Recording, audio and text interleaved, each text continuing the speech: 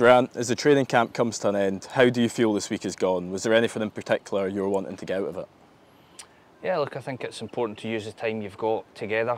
It's not often we get the players to an environment like this where we're together 24/7.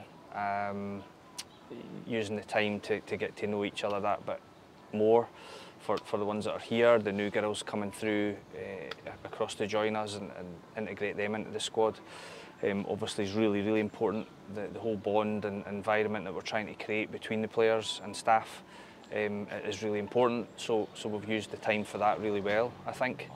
And obviously there's your physical and tactical preparation for the season ahead, which obviously is vital. But it's yeah, great environment to do it in and have that consistency at a time together where we're not all disappearing off to our other lives after practice and stuff. So yeah, just a fantastic opportunity for us to be here, and we've hopefully maximised what we could to get out of it. You mentioned some new arrivals there. There was quite a lot of turnover in the summer. How are the new signings settling in? Yeah, honestly, I can't praise them highly enough, and I can't praise the existing players highly enough for the efforts that they make to welcome people to the club.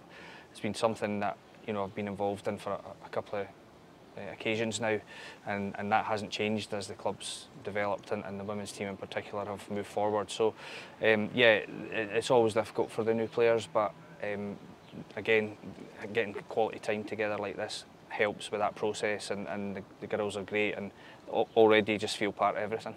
That's brilliant. Also, you said there about the effort off the pitch. On it, how have you felt about the effort and attitude of the players here in Spain when you've been on the pitch? Yeah, it's honestly, it's just gone on a step from back home. I felt we came back to practice really well. The effort, desire in the group feels really high. And it's, as I say, it's just gone a step further here, and again that consistency of time and being here, but we're working in blistering heat, trying our best to manage the work that we put the players through and make sure that they have all the support from the staff and nutrition and hydration and just the physical planning that goes into stuff. But yeah, I think it's I can't fault the players' efforts and application and everything we've asked them to do while we've been here. Could you maybe give a little update on player fitness? We spoke about it a little bit in an interview before we came here. Has anything changed since then? Not massive strides. I can't remember the previous one, but you know, obviously there's a longer term girls who are Mel mentioned, Rachel Boyle and Rosie Livingston, just continuing with the progress they've been making. But other than that, almost everyone's back in full training. We've had good numbers. You know, little things that have happened here and a little strain here or there, you have to be sensible. But yeah, the players look well and fighting fit. So you mentioned Rachel Boyle there. She is announced as captain as of the time this will go out. Can you just give us a little speech on that? Was that an easy decision to make? Yeah, I think so. I mean, Rachel was the vice captain behind Joelle anyway. So for me, it's a natural progression for her. Look, the tricky part is that she's not been around the group as consistently and obviously not been on the field for a long time. But that doesn't change who she is. I've worked with Rachel before,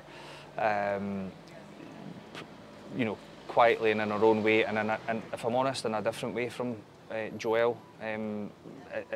Rachel is a fantastic leader of the group, and I think her status as a player that she was before injury and before pregnancy, you know, she's got the respect and command of the group without making a lot of effort, and it was very natural for us to give that honour to Rachel for sure.